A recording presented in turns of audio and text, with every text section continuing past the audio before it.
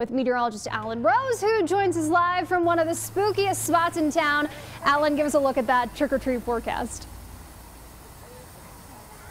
Allison, you know what? The decorations here, they're even enough to scare this grown man, but enough about me and the scares of Halloween. Let's talk about some of the fun stuff. Check out the dozens of trick-or-treaters that are joining me. This again is the house at Garden Hill Drive and Fontmore here on the west side of Colorado Springs. They go all out. Some of these 12-foot statues, if you look off in the distance, you can see some of the skeletons trying to break through the windows of the upper floor of the house. And again, joined by some spectacular costumes. We've got Ariel, we've got Snow White, we've got Wonder Woman, we've got the Grim Reaper, we've got the devil itself, we've got some vampires. Again, not scared yet, but these kids are gonna have some good time picking up all that candy to loot later tonight. And speaking of which, let's get to that trick-or-treating forecast.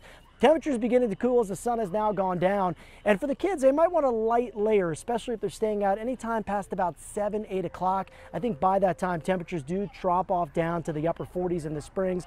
And by around 9, 10 o'clock, when some of the older kids are still out, we can see those temperatures down to the upper 30s up towards northern El Paso County and the low to mid 40s for the rest of us. Now, a special treat from here on the west side of Colorado Springs. Before we toss it back, I want to get a really big, loud, happy Halloween from all of my new friends. So on the count of 3, I want everyone in Colorado Springs, everyone back in the News 5 studios to hear us. Y'all ready? Yeah. Okay, let's do it in 1, 2, 3. Happy Halloween! Send it back to you in studio, Allison. I think we got to be careful at just how much candy those kiddos around you are consuming, Alan. They've got a lot of energy already.